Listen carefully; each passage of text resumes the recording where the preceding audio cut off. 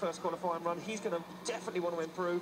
A new car, well, a rebuilt vehicle from last season, and a nice smooth initiation, using the momentum to get that car set up perfectly for that outer two.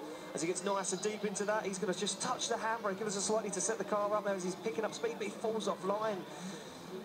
As I mentioned before, this is a guy who was a professional wrestler, then became a professional motorsport driver, 19-time Georgian champion in 19 different motorsport disciplines. Incredible. And now he's taken up drifting at the ripe old age of 42, and it goes to show all that experience working for the Georgian driver's advantage as Meladze takes it across the line. Great run there.